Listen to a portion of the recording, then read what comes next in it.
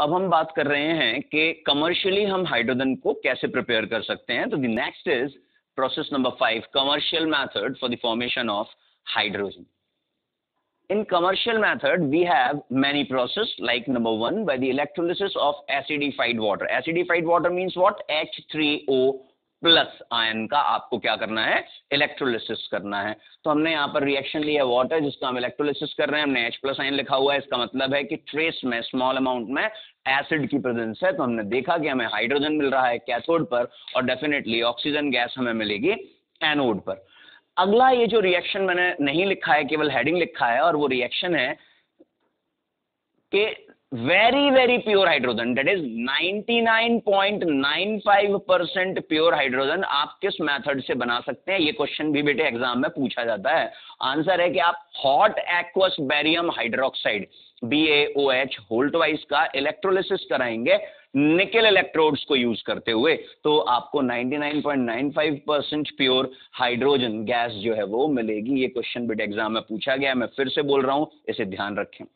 Next process, लगभग 70% hydrogen world production का जो आता है वो हाइड्रोकार्बन के हाइड्रोलिसिस से आता है.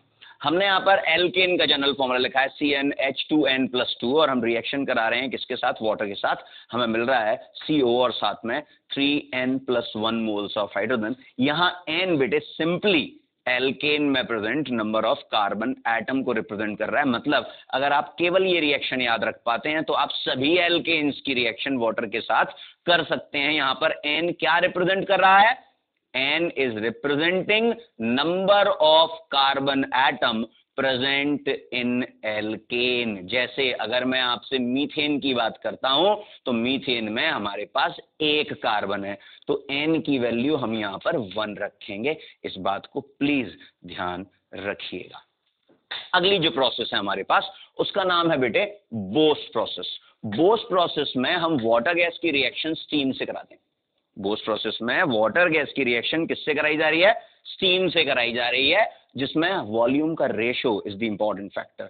1 volume is to 2 volume. In the presence of a catalyst हम जब इसे गर्म करते हैं तो हमें कार्बन डाइऑक्साइड गैस और हाइड्रोजन गैस जो है वो मिलती है. इस रिएक्शन को हम वाटर गैस शिफ्ट रिएक्शन के नाम से भी जानते हैं. This reaction is also known as water gas shift reaction. ध्यान रखें, बोस प्रोसेस भी है और वाटर गैस शिफ्ट रिएक्शन के नाम से भी जानते हैं. अगला प्रोसेस है जो कमर्शियल मेथड में हमारे पास आखिरी प्रोसेस है, इसका नाम है लेंस प्रोसेस. इसमें बेटे हम स्पंजी आयरन की रिएक्शन कराते हैं किसके साथ? स्टीम के साथ. H2O के साथ मैंने यहां पर लिखा हुआ है वेपर. वेपर मतलब स्टीम के साथ मैं रिएक्शन करा रहा हूं, तो मुझे मिलता है फेरेसोफेरिक ऑक्साइड जिसका फॉर्मूला है Fe3O4 और साथ में मुझे मिलता है हाइड्रोजन. ये रिएक्शन रिवर्स डायरेक्शन में भी जा सकती है, इसलिए मैंने यहां लिख दिया है reverse of this reaction is known as vivification reaction. The forward reaction is what? Lens process. And the backward reaction is what? Vivification process. So this is all about the method of preparation of hydrogen. Thank you.